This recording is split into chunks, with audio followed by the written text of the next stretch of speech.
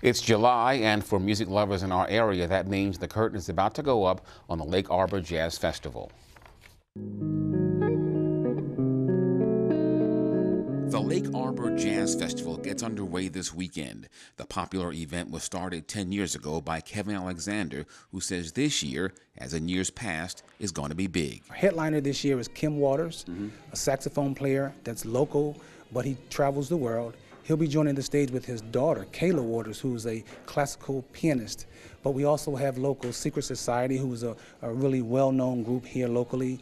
We also have We Are One Experience Band. They do a tribute to Frankie Beverly and Mays. The festival actually kicks off tomorrow and goes through Sunday at various locations in Prince George's.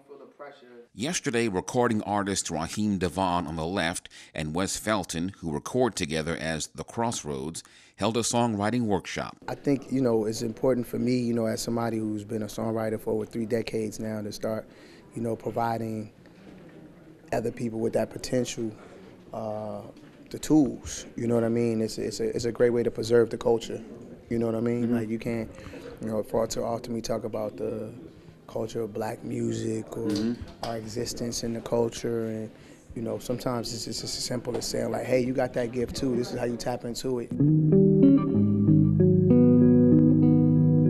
important to make sure we remind people that although there's a perception that we're just out here doing shows and making records, there is still a very much deep-rooted process that has been handed down in the tradition of black music. The event was held in the barn at Wellspring Manor and Spa in Upper Marlboro.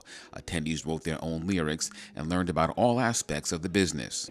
How to compose a song, how to write it, how to craft it, and then I think they also will get into the business of songwriting, how to produce, how to distribute.